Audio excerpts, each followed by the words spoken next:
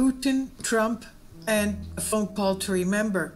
There are a few phone conversations more memorable than the one Peter Sellers has as President of the United States with the Soviet premier in Stanley Kubrick's classic black comedy, Dr. Strangelove. If you've ever seen it, there's a link here in the article I'll leave below for you. Note the situation. The US is the aggressor versus Russia for all the thermonuclear marbles. A rogue element within the US military decided this was necessary. Up until Tuesday evening's election results, this was a real possibility. Except it wouldn't have been an underling's decision to go to war with Russia, but rather the president herself, in this case being, if it were to come out, Hillary Clinton. Thankfully, enough Americans decided, whether they were aware of it or not to vote for war and elect Donald Trump. Today, the Russian President, Vladimir Putin, and President-elect Trump had a far different phone call than the one brilliantly ad-libbed by Peter Sellers 53 years ago, and the world is a potentially much safer place than yesterday. Not Putin up with it anymore. For all practical purposes, US has been at war with Russia since 2013.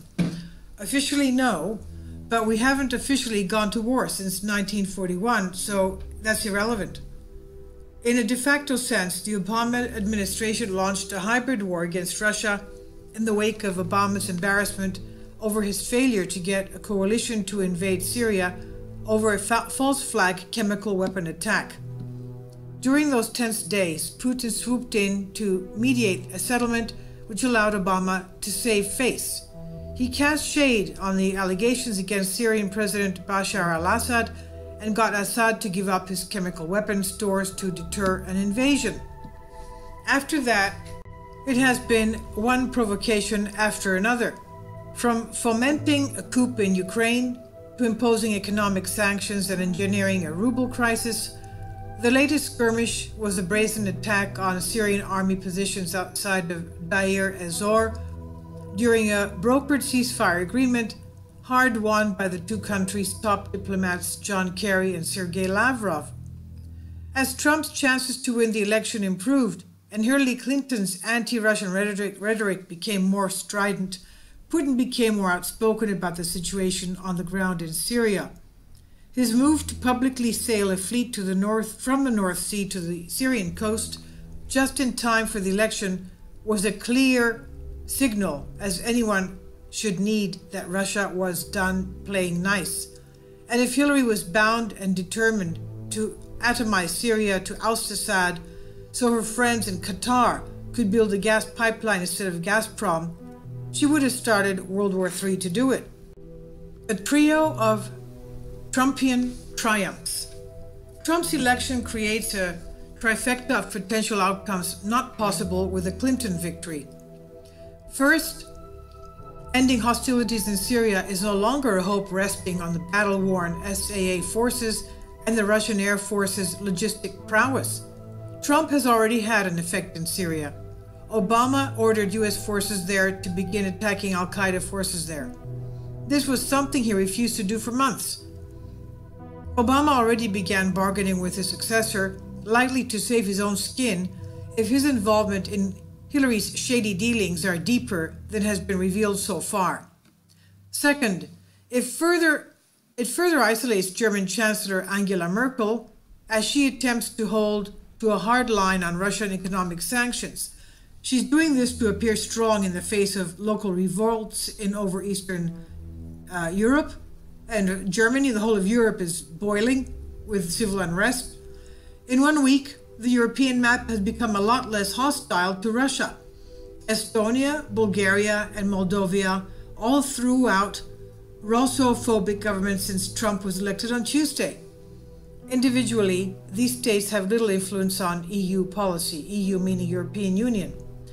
But in the prevailing political climate, they materially strengthen Eurosceptic movements in the core European Union states like France, Austria, and Germany itself, where Merkel is struggling to hold back an insurgent rise of alternate for Germany, the ADF party, whose rise is threatening Merkel's coalition. And most importantly, Trump and Putin agreeing on foreign policy approaches could create a climate over the next 4 years to broker a lasting peace between Israel and the rest of the Arab world. Putin's maneuver to bring Turkish President Erdogan across the Syrian border to thwart any resupply of Aleppo. For the past 3 years, he has been strengthening ties between Russia and Israeli Prime Minister Benjamin Netanyahu. Israel wants what Russia is selling. They also want access to Iran's markets, but want to do so under the protection of the Eurasian Economic Community. Trump can facilitate that by deftly removing our presence from the region after he and Putin cut off ISIS' lifeblood completely, namely the oil, Syria and Iraq, and US deep state Legres. The neocon threat. All of this comes to naught if Trump takes his foreign policy advice from some neoconservative crazies that were the architects of this madness in the first place. With the rumor swirling that Trump is considering either former UN ambassador and crazed war hawk John Bolton or former New York Mayor Rudy Giuliani for Secretary of State, it doesn't bode well in the short run. That said, after Trump's victory speech, Putin's spokesman Dmitry Peskov remarked how close the two leaders are in their, quote, conceptual approach to foreign policy, end quote. He added that he was moderately optimistic for the future of US-Russian relations.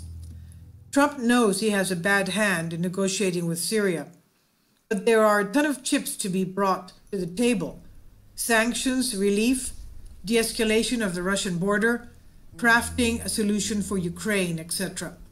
All of these things Trump inherits from Obama and Clinton, resetting the world back to 2013 before all this craziness began would be a legacy unto itself, one that a president could be proud of.